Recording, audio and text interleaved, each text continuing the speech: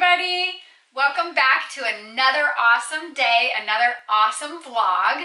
So, I'm sure you can tell by the scene that's set up, it's time for another craft video. So today we're going to be making a really cute card. It's going to be a thank you card, and this is what it's going to look like when it's finished. So, the paper that I'm using is the Martha Stewart Craft paper pack. It is really awesome. I got it from Joann's and I love the colors. I mean, the paper is beautiful. It's all two-sided paper, which I love because then you have so many different options. If you don't like one side of the paper, there's always the second side that you can choose from. I'm basically going to be working though with this really pretty circular paper. With the circles, I'm going to be using some buttons, and I just want to show you though some other papers that come with this set are presents. And I love that because you can make some really cute birthday cards. So this paper pack is it's called an Essentials paper pad, and it is the birthday set from Martha Stewart Crafts. So let's get started. I have all of my papers pre-cut. I'll put in the description down below all of the measurements of the papers I used, and I'll include the name of the paper pack I used as well. Today I'm going to be working with buttons, and this is called Baker's Thread or Baker's Twine. I buy it mostly for my tags. I love using this at Christmas time. I have it in brown and white, pink and white, red and white, and black and white. And it's really, really cute. It's just little teeny tiny stripes of the white or the off-white and then the color that you chose. So today I'm going to be working with the red and white, and it goes with my paper. So the first thing I'm going to do is I'm going to take my white cardstock and I'm going to fold it in half so that I have a perfect card base. Once again, I'm going to be using my Elmer's purple glue that dries invisible. Like I've told you before, I love it because when you put it on the back of the paper that you're gluing, it's purple. So you can see exactly where you have glue on your paper, but then as soon as it dries clear. So you can't see the purple or where you have any glue. So my base is going to just be a yellow piece of cardstock that's going to fit perfectly over the size of my card front. Just like that. So I'm going to glue the base down first. The next thing I'm going to do is I'm going to be using a clear stamp that says, "So thankful for you," and I have it on my plastic block. You can buy these blocks at Walmart, you can get them at Michael's, you can get them at Joann's. They have them everywhere. They're fairly inexpensive. And I love these little clear stamp packs. This one that I'm using has a flower in it as well. I have another set here that says "Delight in the Little Things," and it has a really pretty flower. These stamp packs are $1 at Joann's. It's really awesome. It's a great deal, and they're really, really cute.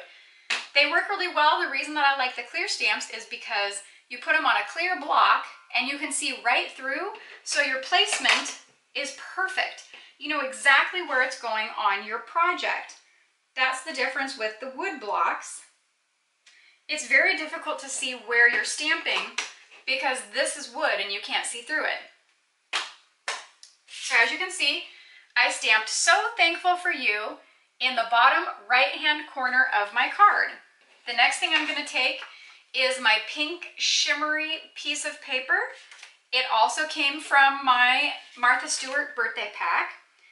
And I'm going to put some glue on it and put it right across the middle of my card above my stamped "So thankful for you." And it's just going to go right across the middle, just like that. The next step is my really pretty circular paper that I was showing you before.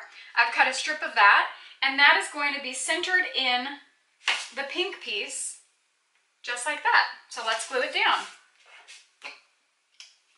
The reason I really like this paper is with the circles you can do so many different things. I'm going to be using buttons today, but you can use anything you'd like. You can use glitter on them, you can use jewels on them, and really make your card pop. So I'm using two buttons. I'm using a larger button and a smaller button just for some dimension.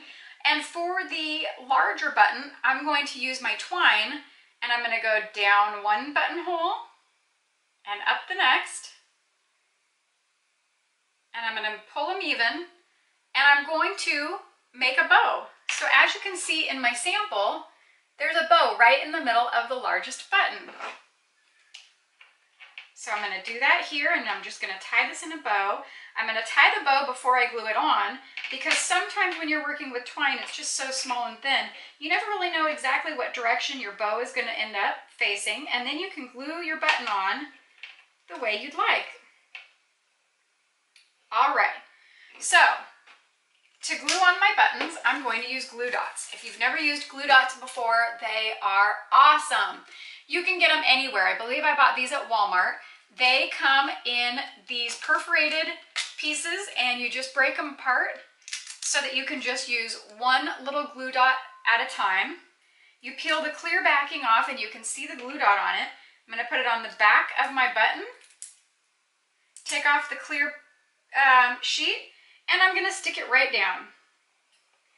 It's awesome because it's instant hold. Obviously this is a heavy button, it's not just a small piece of paper, and it holds just fine. I'm going to use another one on my small yellow button I have here. And I am just randomly putting these little buttons in the middle of circles. You can choose to put them inside whatever circles you'd like. You can even use more buttons if you want more buttons on your card. I chose two just because I thought that that was really, really cute. So I hope you enjoyed my video today. I'm going to put the description of the paper I used down below. I'm also going to put all of the dimensions down below of the papers so that you can make these as well. Thanks so much for watching. I hope you guys are having a totally awesome day. Keep watching my craft videos. I have some really cool things coming out soon, and I look forward to seeing you. Bye!